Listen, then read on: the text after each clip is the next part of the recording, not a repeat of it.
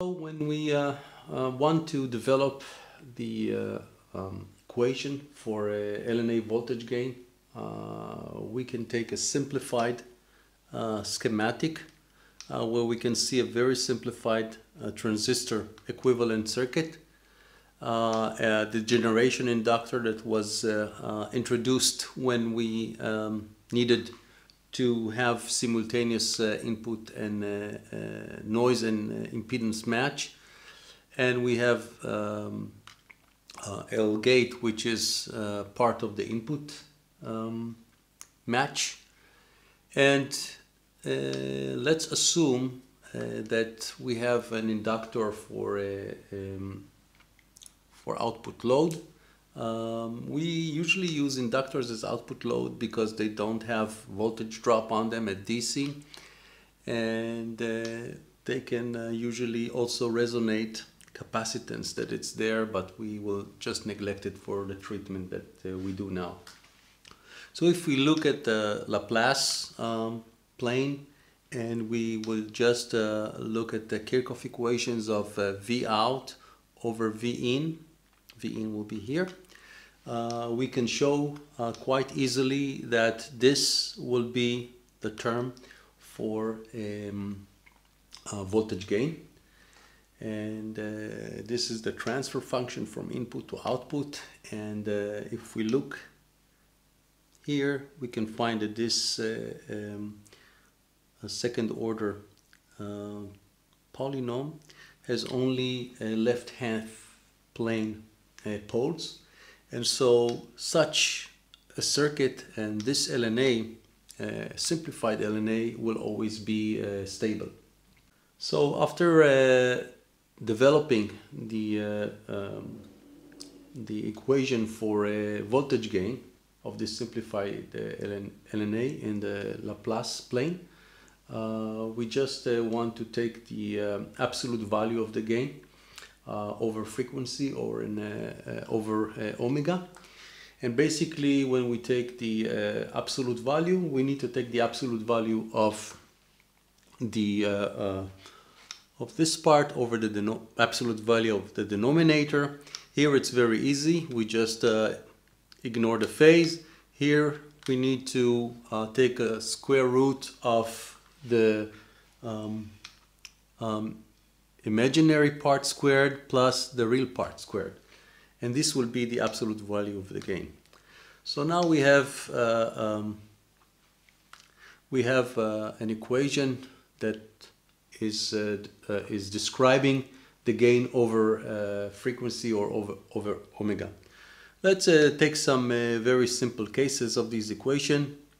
When omega goes to 0, we are left with this term here, which is dmll omega, and that means that we have linear relationship between frequency and gain, and this is what we see in this regime when omega is very, very close to 0. Then we can take the other extreme when omega goes to infinity, and we put omega goes to infinity in this term, and what we find that we are left with this equation. And here we have the relationship with omega, but it is a reverse relationship. So this is this area here, and when omega goes it grows, we have the gain goes down. And then we can find another interesting point, and this is the point where this part goes to 0. So this is actually the resonance frequency. This is exactly the frequency where this C gate is resonated with the LG and LS, the two inductors. And at this frequency, we find a very, very simple result, which is LL over LS. So, and it is very easy to show that this is actually the point for maximum gain. So if we look at this, voltage gain, and we just look at the maximum exploring the function, we will find that this point is actually the maximum.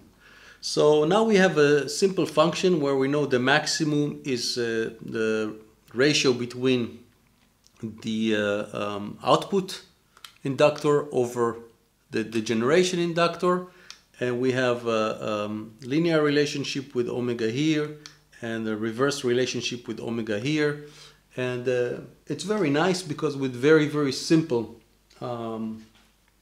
analytic expressions we have explained what we usually see in simulators. We see this shape and we don't know where it's coming from, so it's always nice to know the root of these shapes.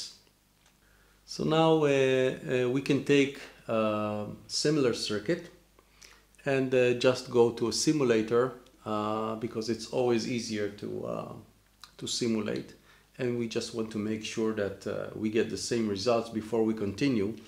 And we just take an example. We just put these parameters. We give them very reasonable values for GM, for CGS, for L-gate and LS, and the load LL. All these numbers are very reasonable numbers that are reasonable for real circuit design.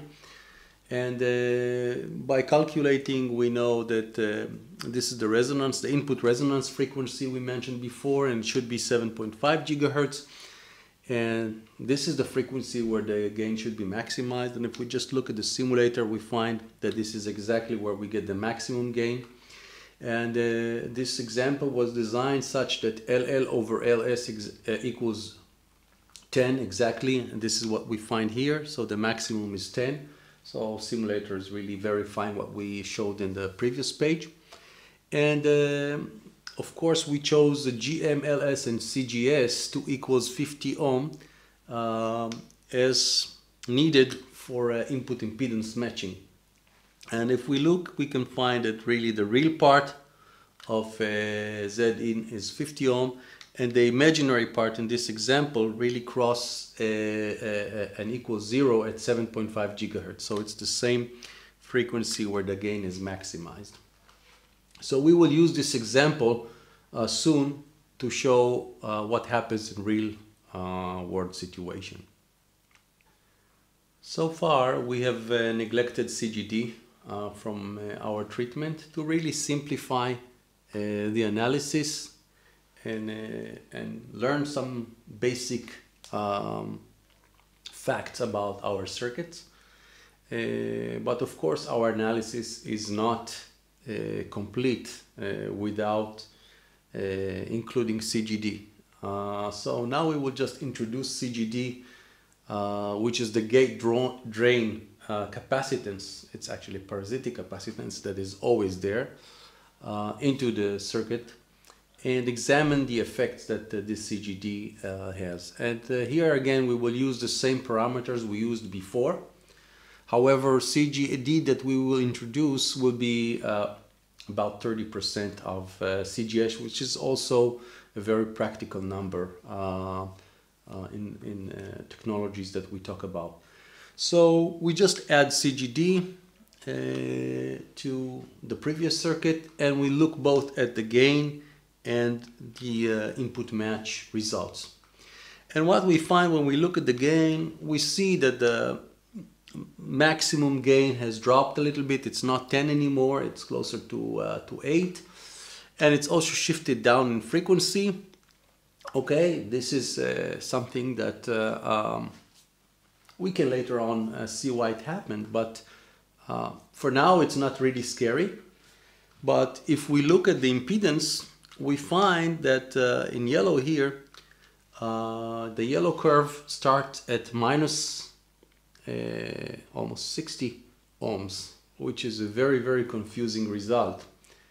And this is a basis to understand that this circuit will have stability issues later on. Just to remind you, we were trying to get 50 ohm plus 50 ohm impedance, a real part, and now we're getting a negative part.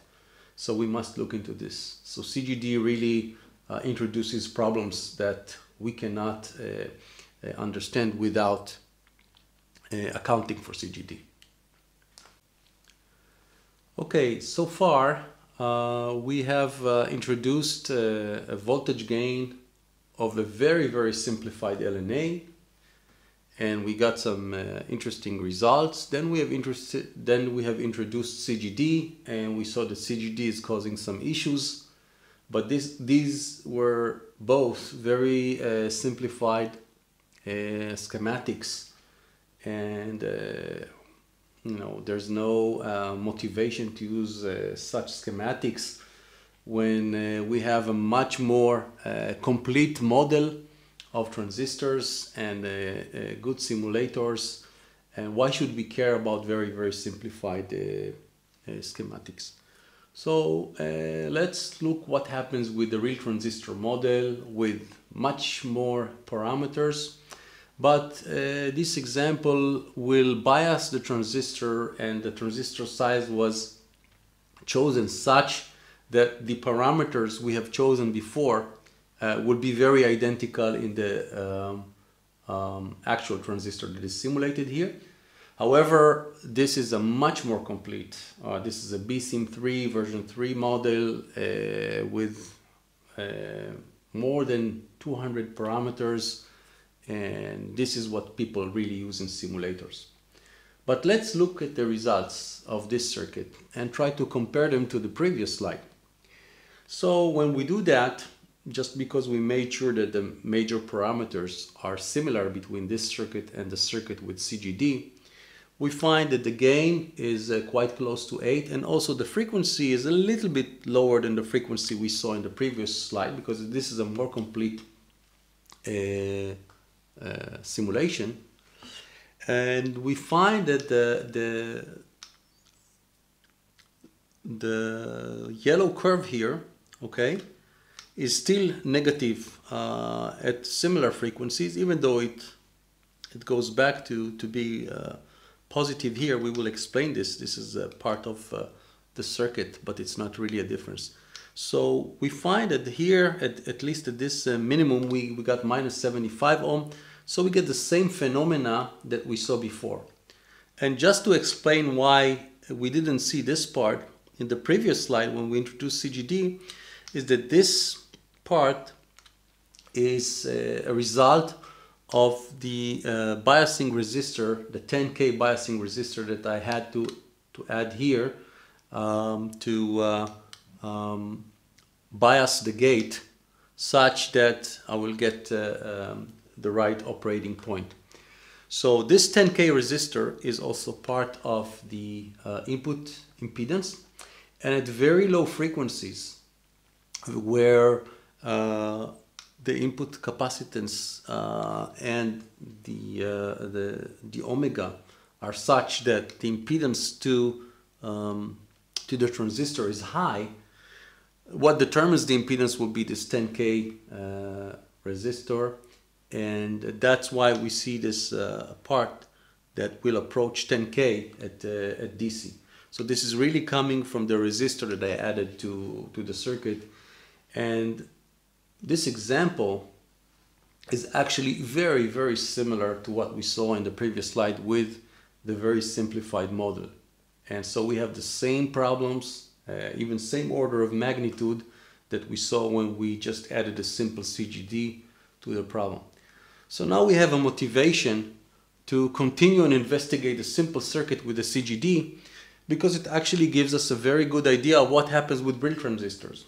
And it's very difficult to draw analytical results for such transistors, but it's much easier to do it with the simplified circuit that we saw in the previous slide. So we will continue doing it in the next slides. Okay, now we can revise both the circuit and the expression for a voltage gain. The circuit is revised such that we have CGD in the schematic that was neglected before. And now we will find that the expression for voltage gain is much more complicated, but this is the full expression that we get by using the Laplace form of the impedances. The order of the denominator here is now fourth order. And if we will investigate this denominator, we will find out that this transfer function has also poles in the right hand side. So this is the RHP that we see here, right HP roots for this polynomial. That means that we have right hand side poles in the S-plane, and this is always an issue with potential instability that we will investigate further on. As we saw, we also saw negative resistance for the input, so we get another indication that this circuit may be unstable. Just to complete the picture and try to give a very rough explanation to why the gain has shifted and dropped in the same way we saw in the simulations. It's much easier to do it in a simulation. We can take the expression we got in the S-plane and put the j omega to replace S in the expression, and we get an expression from the fourth order, and it's too complicated to analyze this function, but we can do some approximations. At least in low frequencies we can neglect all the terms with the omega to the fourth power, which is a reasonable neglection. And then we are left with the third order, and then we can get to a simpler expression for the gain. And by now taking some approximations, as we can see here, which are reasonable approximations, we can find the absolute value. And now we find that there are two resonances: first resonance, second resonance, and this expression can explain why the gain drops a little bit, and also why the resonance frequency shifted down. Because with the values of inductors that were used in the example that we can see here, LG, LL, and LS, this first resonance is lower than the first resonance we had when we neglected CGD. So now we have a better understanding why maximum gain dropped in frequency and the value also was reduced, but it is really depending on the values that we choose. If we will choose different values, it may be that the gain will be even higher than it was before. However, this circuit is interesting to understand, but we first need to stabilize it. So we will go into understanding the potential instability of such circuits before we continue developing further understanding for the gain.